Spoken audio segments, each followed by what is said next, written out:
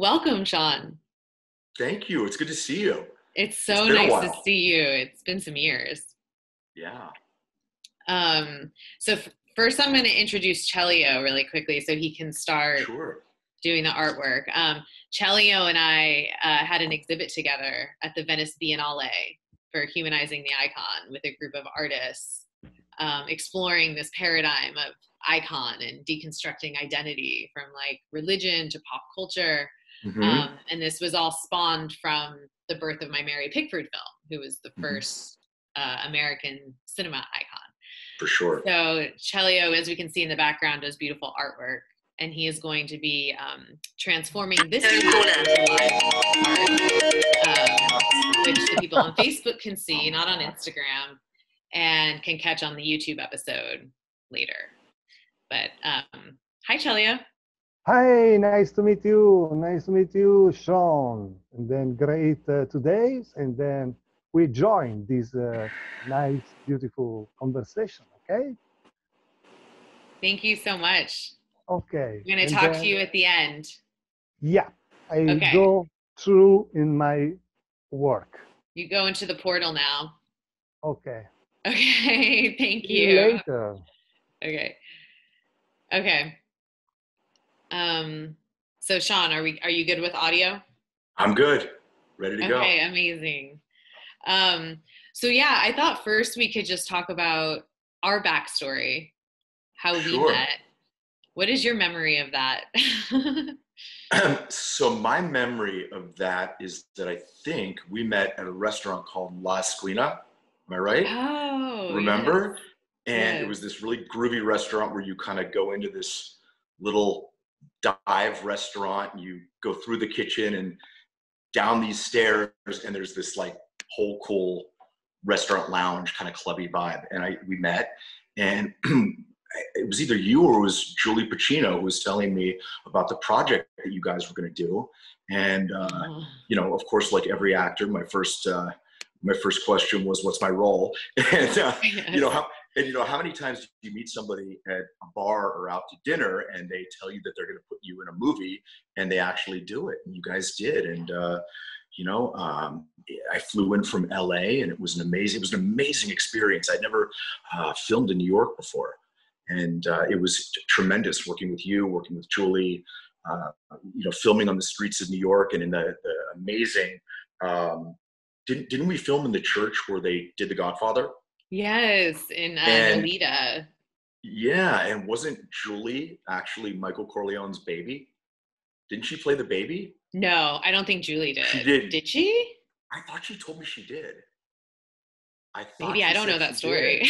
I Okay, might well, not know that anyway, story. but it was really a tremendous experience, and I was really happy with the final product, and getting a chance to work with Beth Grant was Hmm. fantastic. So it was the best. Yes, she played my mom, and I played Hmm. some kind of very You were dark, great in it too. disturbed Very character. disturbing. Yeah, and it's online. It's called Yeah, Abracadabra. Anyone can yeah, check it check it out. out.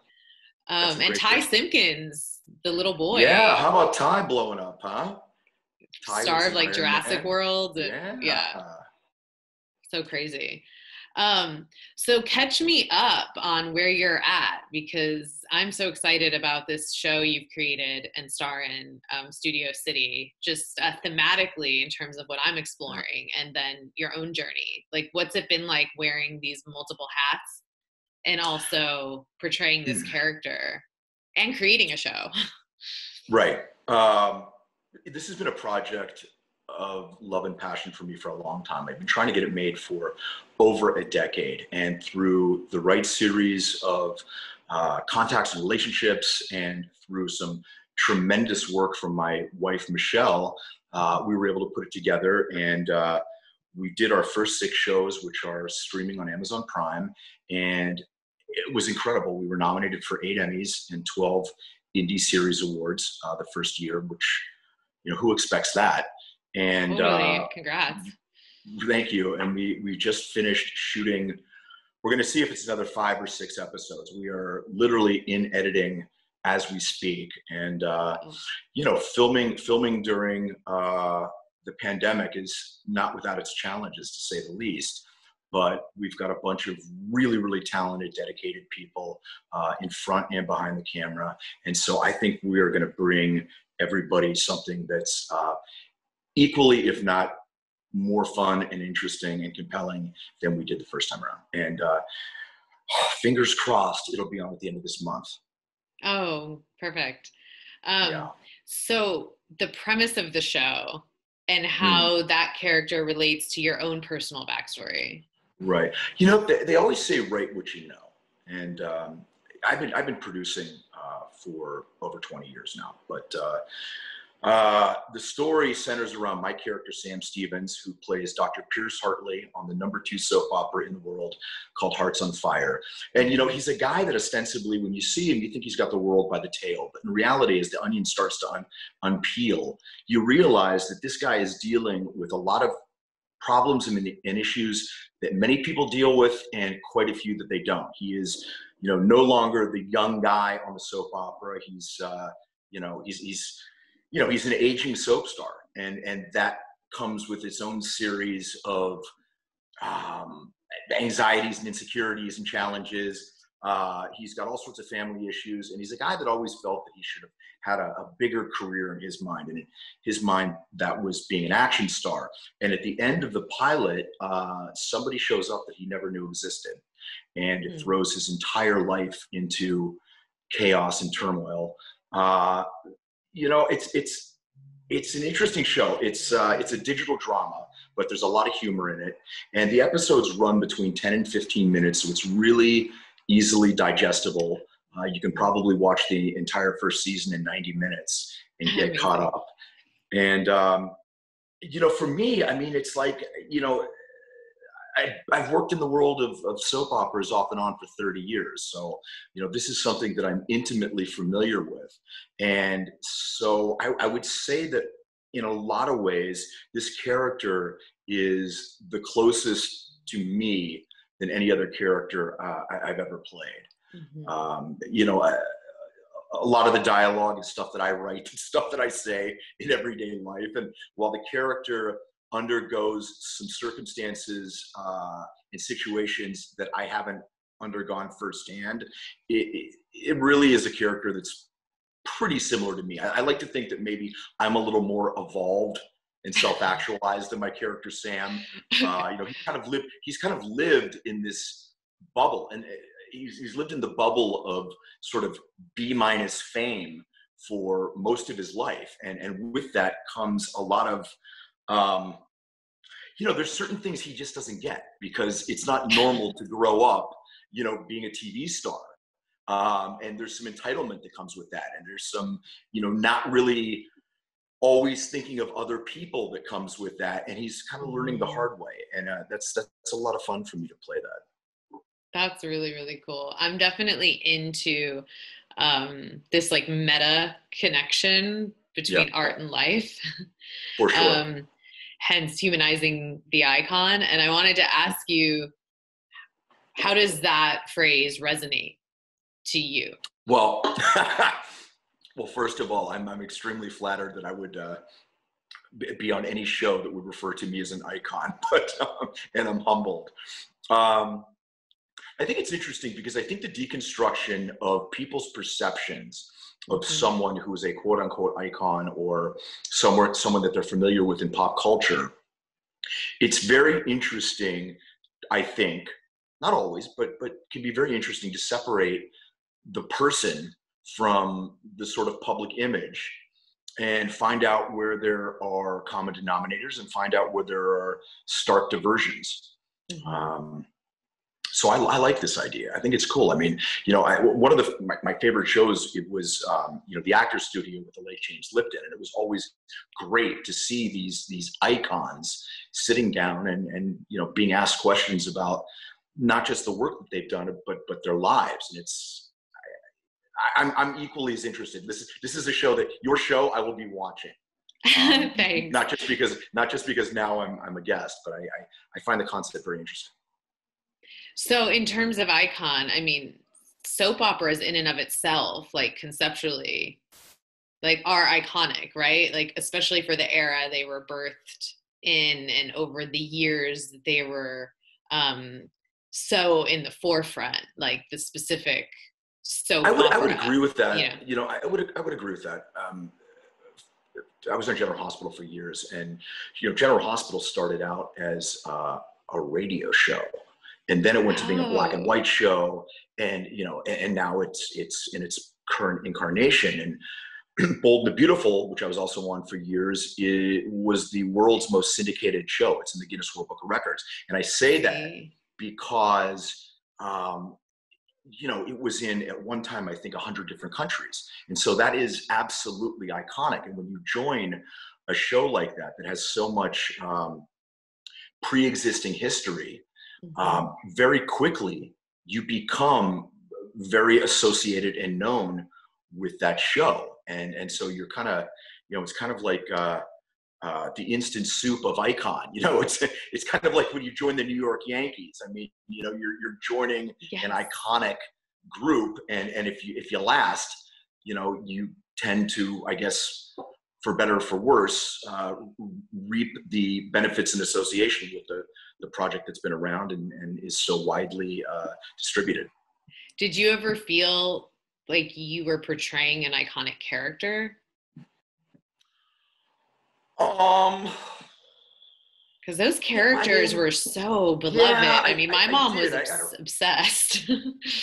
Well, you know, I did to an extent. I hope that doesn't sound No. self-important, but I was the black sheep son of the Quartermain family, and the Quartermain family has been the core family on General Hospital. And you know, I also came on the show at a time, not in the golden age of soaps, which I think was the 80s, like the Luke and Laura, but they were still on. But I was on in the early 90s, and Ricky Martin was on the show, and Vanessa Marcel, and you know, we had a huge following. We were also dealing with some really important social issues on the show, one of which was one of the characters was HIV positive and eventually developed AIDS. And, you know, Mhm. at that time, that was really at the vanguard of media and everyone was talking about it. So to that extent, yes. And then when I was on Bold and the Beautiful, I was amazed at how my character Deacon Sharp took off. He was just such a bad guy. You know, he got his mother-in-law pregnant and had a baby with her, and you know, all this scandalous stuff. And again, as I said, the show is so popular in other countries, specifically in Italy, and it just opened up a whole world for me of other countries where people knew who I was. I actually did a film over in Italy, and then I did Dancing with the Stars in Italy and lived over there. So I have a very, very strong connection to Italy, and it's a direct Wow. result of uh, having been on Bold and Beautiful. Wow. That's actually really powerful. Well, something else I've been, I guess, deconstructing is the Mm. era we're in now. I mean, Hmm. COVID has become iconic, right? That's going to go down. Yeah. Yeah, for sure. So we've like opened up the conversation beyond, you know, just pop culture fame type of Hmm. icon. There's spirituality, there's religion, mythology, eras. Icon by definition means image, you know. So what do you think about the landscape of today right now, as an artist and within COVID? And what do you It's fun. hope that the silver lining is? Mm. It's funny, for some reason, I'm struck by, there's a book by a guy named Marshall McLuhan, who, if you're a Woody Allen fan, you might remember from Annie Hall. And Woody Allen is in line at this movie, and there's a guy that's just this blowhard talking about film theory and talking about Marshall McLuhan's book. And Woody Allen leans out of frame and just brings Marshall McLuhan, and the guy says, you know nothing of my fallacy, you're an idiot, blah, blah, blah. Anyway, his book was called The Medium is the reason I'm circling Yeah. back. So Yeah. the reason I'm saying this is that there's his book, which is very famous in schools of communication, is called The Medium is the Message. And Mhm. the essence of it, as I understand it, is that sometimes the way with which we choose to speak to each other, to communicate, is more important than the words that are actually said. Yes. You know, somebody breaks up with you over a text, that says a lot more than if they chose to, you know, do it in person. So circling back, you know, because of COVID, so much of the communication that we have right now is exactly like we're talking now. It has not spawned a new form of communication, but it has diffused it on a much wider level, where this is normally how people mass communicate, which I think is great. I think it's wonderful that we have this option. My hope is that during this time, people have been able to realize what's important and who's important. And when we're all able to finally communicate consistently in person, that we will remember that there was a time when we couldn't, and we will learn to cherish and value each other more. So like gratitude and absolutely deeper connection, like unification. You know, appreciation for each other. That you know, I don't know if you know you feel that, but I mean, you know, when I haven't seen my parents in well over a year, and you know, next time I see them, I think there's going to be a deeper sense of resonance that, you know, I'm lucky to be seeing them in person, because there was a time when I couldn't. Yeah, that's what I'm taking away from them. And where are they again? They're in Pennsylvania. Pennsylvania. Okay. Do you Zoom with them? You know, I don't Zoom a whole lot with them, but I talk to them probably like 4 or 5 times a week. I guess I'm kind of a mama's boy that way. Nice. It's so cute. Okay, so I wanted to circle back to the episodes of your show being, you said 15 to 20 minutes, right? No, they're shorter. They're like 10 to, I think the longest one last season was maybe 17 minutes, the finale. But they are, they're definitely short form, which is interesting because, you know, there's a lot of challenges with that. You've got very limited canvas to paint your picture, right? I mean, so it moves at a really fast clip. And I think in a lot of ways, that mirrors the society that we live in now. I mean, we live very much in a nanobit society where people, you know, want to watch their entertainment when they want it, where they want it, and now on what device they want it. But another aspect of that is that, you know, people often now communicate in a more truncated and abbreviated and faster way. Largely because, you know, we've got so many technological things at our fingertips. You know, I mean, it's like, you know, you whip off a quick text or da-da-da-da. And I guess that also dovetails back to what I was saying, that I hope that when this is all over, that, you know, we will sort of recapture the fine art of conversation, you know? Yes. So what made you decide to do it that format? Just going with the flow of the zeitgeist? To be really honest, I mean, that was part of it.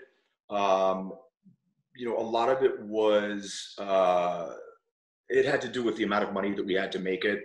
You know, we had to decide what was the best format for the resources that we had.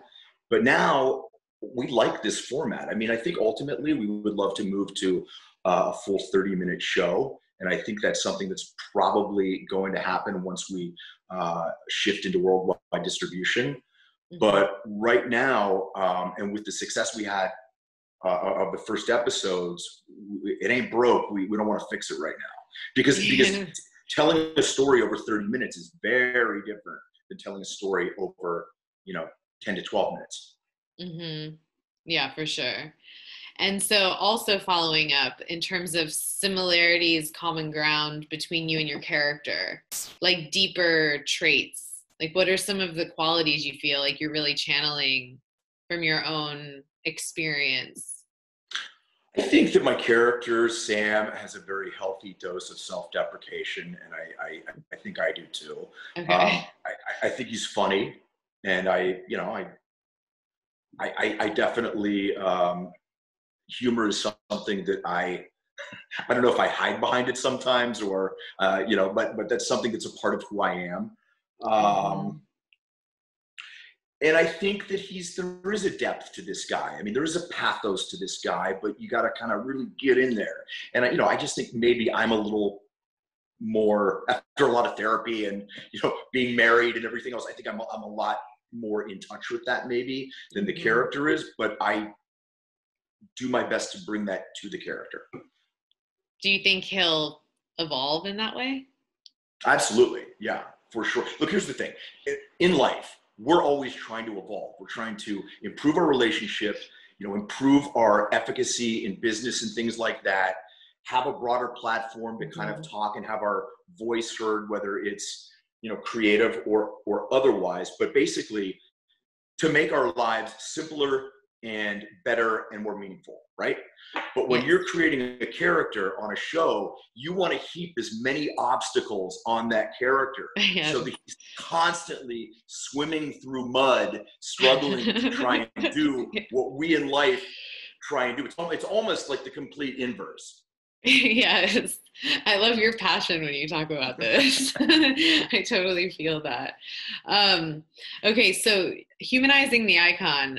I want to know, what does even humanizing mean to you?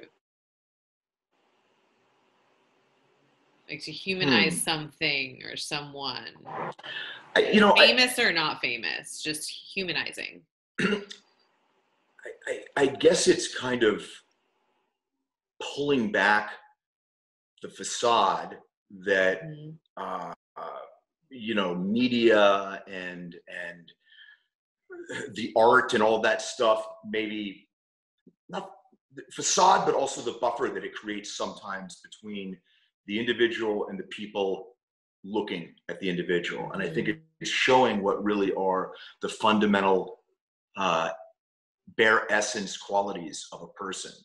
And, that's going to be the trick for you to do that, because as much as artists and actors generally like to talk about themselves, they also are very, and when I say this, I talk about myself, they're very adept at showing you what they want to show you and keeping what they don't want to show you. But I think most people are like that. So I think one of the things that makes, I don't know, even Howard Stern, such a great interviewer is he's got this ability to strip away the artifice from people, even when they sort of don't see it coming or know it's happening. And that gives you a peek behind the curtain. And, if your show, and if you were able to do that, that's something that's going to be really interesting. That's something that I think is humanizing. And do you think people know what they're not exposing? I think sometimes. I think there's the things that we keep to ourselves and don't want to expose, and they're the things about us that we're disconnected from and don't show, and there's the things about us that we have yet to discover that we don't show. All of those things can be shown and brought out, but I think there's things that are intentionally kept under wraps, and then there's the stuff that is under wraps because maybe we have yet to discover it and get in touch with it. So let the healing begin. I'm all for you humanizing me. Well, I'm about to ask you something. I'm about to ask you something personal now. Do you've come up in this industry a long time. You've been, like you said, portraying different characters, dealing with being in the public to varying degrees. And that heightens things a lot. I mean, we know that actors are humans and we all go through experiences of feeling overexposed, whether we're in the public or not. And there's a lot of vulnerability in that.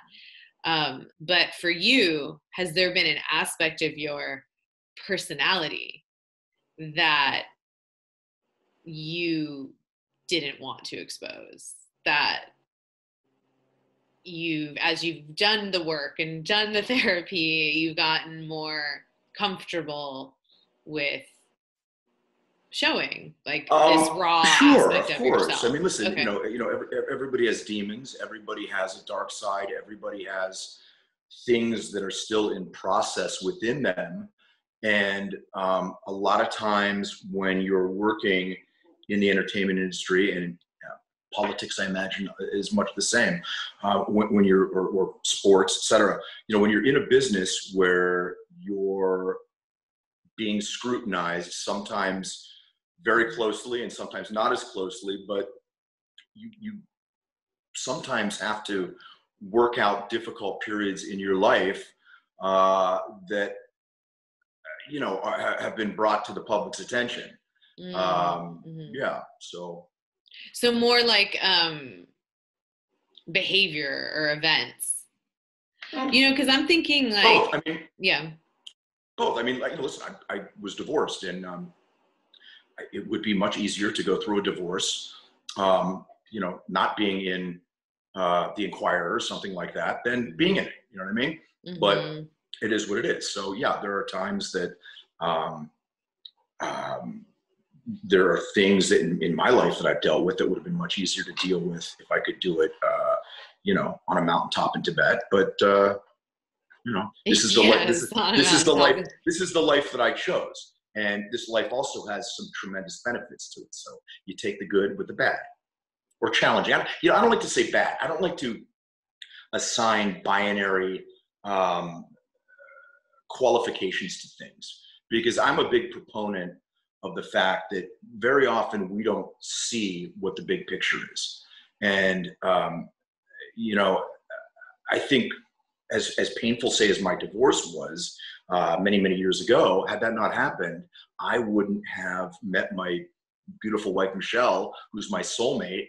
And it opened me up to the greatest thing that's ever happened to me. So what initially seems like it may be negative and bad may wind up being one of the best things the universe could provide you with. Yeah, definitely. I've been into some of that kind of it's like a non-dualism way of seeing things as whole and neutral, because it's like it flows. Yeah, what seems bad is not. And I think also when you assign something when you assign something as being bad or negative, it immediately affects your emotionality. Yeah. And you're also not living in the present, because what you're doing is you're anticipating a conclusion that may not happen. I mean, how many times, look, we've all heard the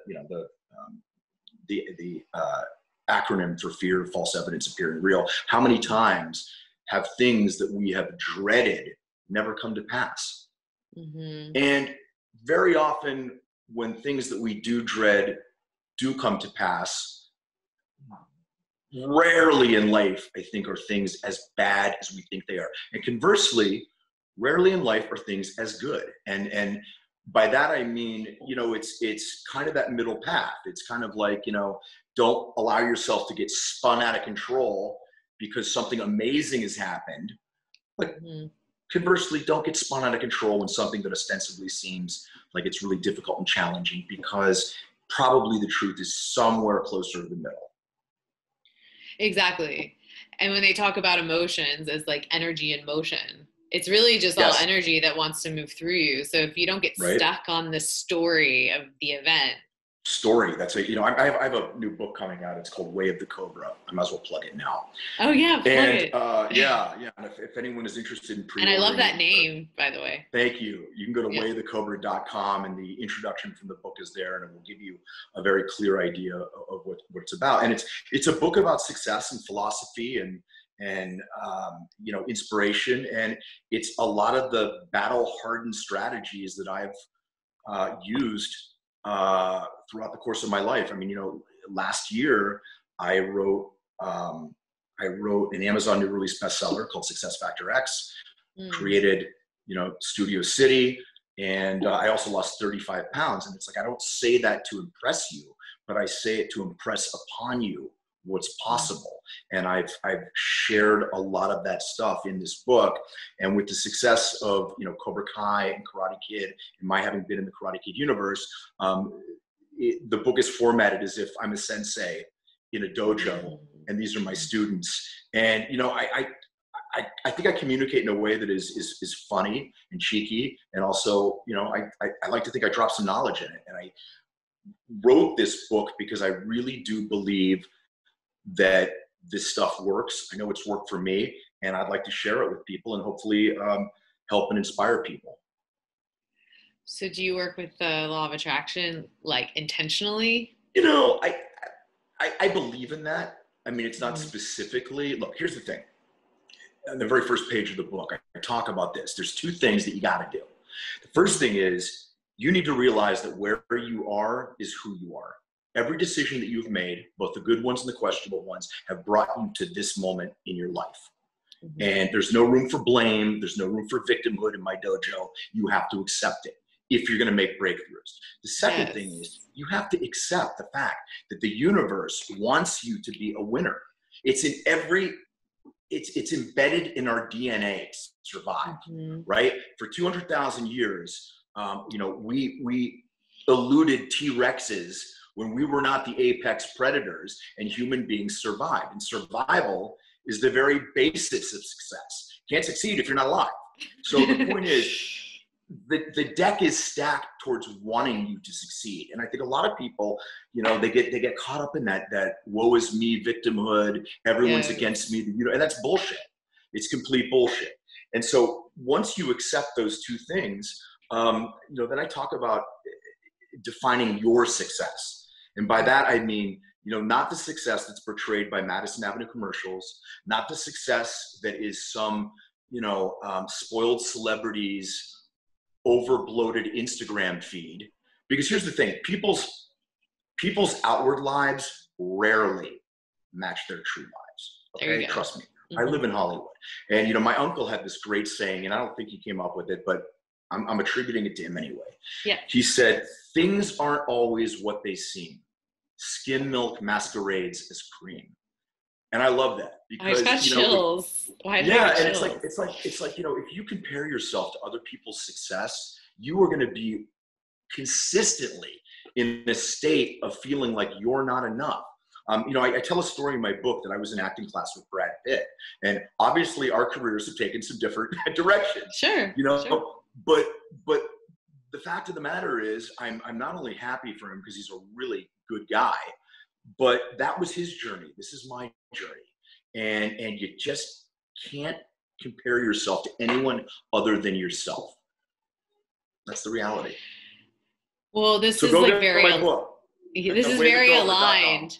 Because this term that I've been like a little fixated on in terms of contemplation lately is radical acceptance. And I feel like you just talked about radical acceptance. And sometimes people that I've said that to think that means something apathetic or blasé or not with motion or movement. And I can see how they think that, but I don't think that's what it is. No, you have to explain it the way you did, which is that in order for breakthroughs to happen, in order to have space for what you're calling in, so to speak, I feel like you have to radically accept exactly where you are right now. Because otherwise your energy is being used, wishing you were somewhere else, rather than allowing for those. You're not living in the present. Then, you know, I would take it one step further, and I would say radical acceptance should apply to other people too, in the sense that you know, so often human beings chase their tail trying to change other people. Now, I do believe there are two things that can change people. I believe that human beings can change because of love and because of fear.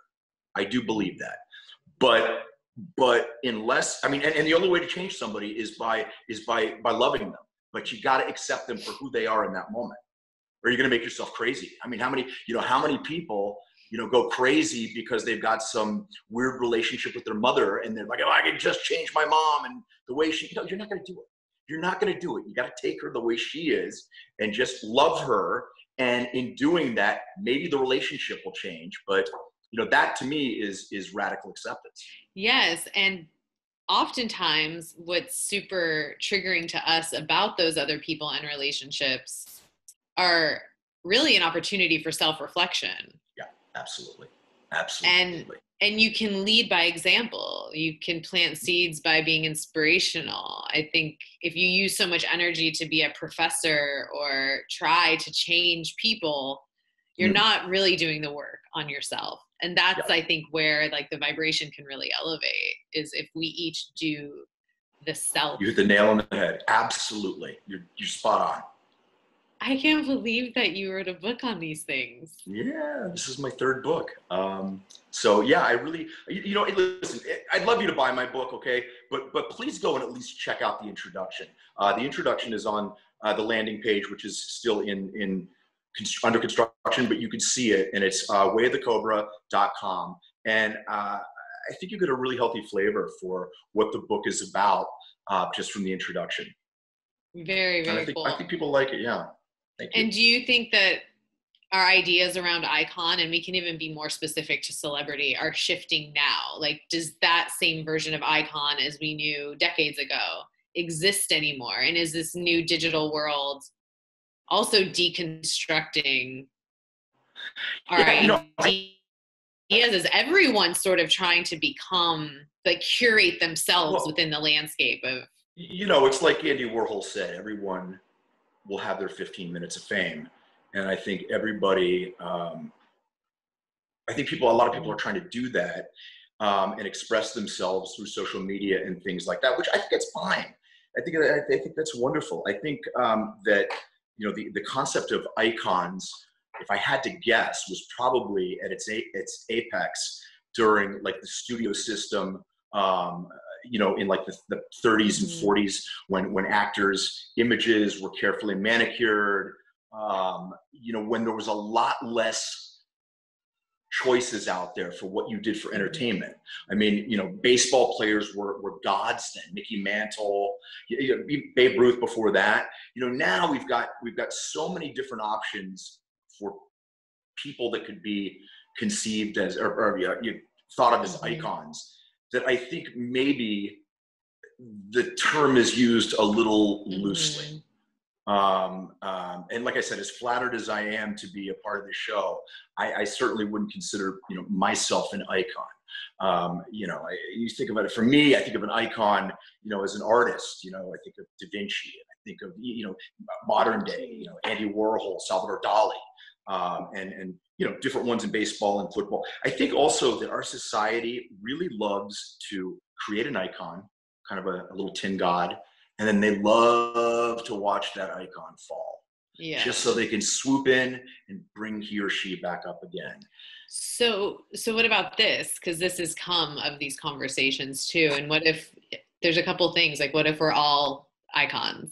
We're all projections. Icon means image. And what if the human is really the icon we're exploring? We're trying to figure, That's brilliant. I love that because, another, I hate to keep going back to my book, but no, go for another it. thing I talk about is I believe that everybody has a masterpiece within themselves, and that masterpiece is living your most authentic life, being who you really are, transmitting that to the world, and in turn affecting other people to do the same.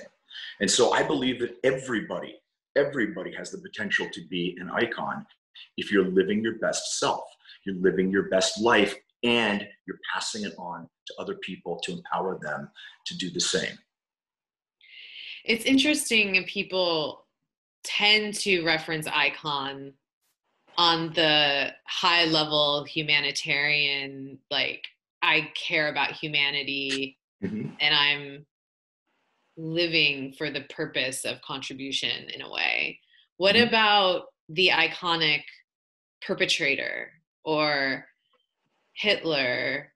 Are these icons through your lens? For me, it's open for me, icon has a positive connotation. Okay. I suppose they're iconic because they are associated, for instance, Hitler with evil and destruction and the rest of that. Charles Manson, I think, is iconic. But I think I'd like to see the term, have a more positive connotation and not reward people for, cruel and horrendous and evil behavior, but rather for being kind, or for, you know, doing something that really contributes to the world, either artistically or, you know, Dr. Jonas Salk, who cured polio. That's an icon. You know what I mean? You know, Christian Barnard, who did the first heart transplant. That's an icon. Okay. Yeah. And I think that raises the question of, do you have to be widespread famous to be an icon? In my opinion, no. You know, if you ask the average kid right now who Jonas Salk was, they're going to have no idea. You know, but the reason that they're not walking with braces and crutches is because they've all been given a polio vaccine. So to me, that's pretty iconic. And then what about idolization? I mean, is it possible that these certain qualities are iconic? So we're seeking something, this idea of worship or idolization. Are we seeking something that we actually embody? Like the collective has made the icon. Yeah, I think that, you know, when we see icons, we try and recognize some of those characteristics within ourselves. And, you know, I think icons are great if they serve to inspire and push you to become your best, and you know, get in touch with those qualities that we attribute to icons. You know, I talk a lot about mentorship in my book, but you can almost use this about icons. You know, I lived in this small town in Western Pennsylvania, and I would go to the movies, and I didn't realize it as a way of escape, to look beyond my horizon. And you know, I didn't realize it, but at the time when I was a kid, you know, Clint Eastwood, the outlaw Josie Wales, Obi-Wan Kenobi, Alec Guinness, Bruce Lee, these were my mentors. You know, these were individuals who were iconic, but were imparting to me, at least, certain qualities that either I wish I had, or maybe I knew I had, that were embryonic, and, you know, wanted to nurture them. So I think icons are important, but I also think this process of deconstructing them is important too. Yeah, because it can become dangerous, right? Like idolization, I feel like can also permeate this feeling of unworthiness that I think is kind of like an epidemic in our society, and in our within humans, this sense of like low self-esteem, or this sense of like needing to curate, like you're saying, an authentic image in order to literally be loved. So I feel like idolization can play a part in people feeling like that is outside of them, and I am not that. That's the thing. I think people need to recognize, listen, I firmly believe everybody is given a gift at birth. You may not know what it is, and, you know, it may take you a while to discover it, but almost everybody has a gift. And if not, you know, hopefully you find something that you really love in this world, and you get good at it, and that becomes your gift. But I do think it's equally as important, this process of deconstructing the icon too, because I think it's important that icons are not put on a pedestal to the point where it should be to inspire rather than to awe. Do you know what I mean? Yes. You know, I'm not interested in you know, bowing down to the radiating, you know, rays of any icon, unless I can see something that I want to strive for that they have. And I'm not talking about, you know, a yacht or, you know, jewelry or fancy cars, but what quality do they have that has helped them achieve icon status that I need to refine or get in touch with in myself? And then that, to me, is what an icon is. Yes, that's like true art. That's like being inspired by a work of art, which I think we are all works of art. I agree with you. I really believe that too. Now, I think some people lose touch with that. And I think some people, unfortunately, allow negativity and bad things to obscure that. But I think for most people, you know, I would say probably like 95% of the population, you've got the legitimate chance to, you know, live your best life and be your best self. And it doesn't mean that you have to have a lot of money or anything like that. Listen, I keep doing this. I talk about this story in my book about success. And I say, most people would not associate a guy that worked as a janitor for 30 years as being a success. There's nothing wrong with doing that. There's honor in having a job and all that, but it's not the first thing that comes to everybody's mind, right? Okay, but what if that guy, some immigrant janitor, saved every dollar he had and put his only daughter through medical school, and she became a life-saving research scientist? I just got chills again. I would say that guy is a pretty successful guy. That to me is a success. So that's why we've got to define what your success is, not what somebody else's, and find yours. And in doing that and achieving that, to me, you become an icon. That's so well said. I love that. Now I'm going to go retreat to my place up on the mountaintop in Tibet. So no. Okay, perfect. Go right to next. Listen. I'm not telling you guys anything you don't already know. I'm not reinventing the wheel here. This is all information that everybody knows. I think sometimes it comes in a different package. This is my package, so maybe my package speaks to you. You know what I mean? That didn't sound good. But I mean, maybe the way that I'm imparting this information, resonates with you, where maybe it doesn't, and somebody else saying the same thing before in your life or later in your life will. So I think we tend to hear, I think there's certain things that are universal truths and that are universal knowledge.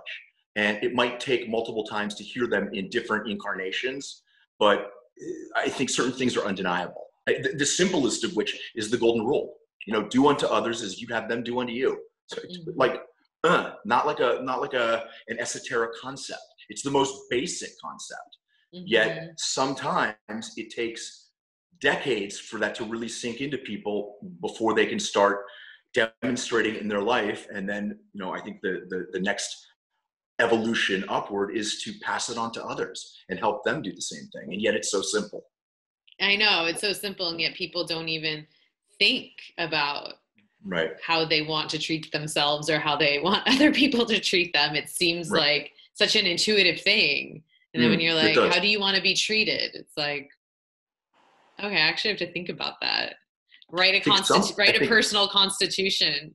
I think some of that comes from the fact that, people don't always treat themselves very well. Exactly. Another thing I talk about is I talk about the fact that, thoughts and words have consequence in the sense that, and I'm guilty of this too. And it's something that I've become more aware of and I work harder at. But how many times you go, oh, I'm such an asshole, or I'm such an idiot, blah, blah, blah, blah, blah, and you're bombarding yourself with this negative tape that's running. And if you're telling yourself you're an asshole, how are you gonna always not treat other people like that if that's how you see yourself? So it starts with being kind and good to yourself, and then hopefully very quickly doing the same to others. It has like a ripple effect. Yeah. For sure. This is amazing. So we're going to wrap up on Instagram and then go to Facebook and hear about Celio's drawing. Do you want to say any final words to Instagram? I want to thank everybody for taking the time out of their day. I know everyone's busy. I appreciate you listening to me and to Jen. I'm going to give the address one more time. It's wayofthecobra.com. Please check it out. And be good to each other.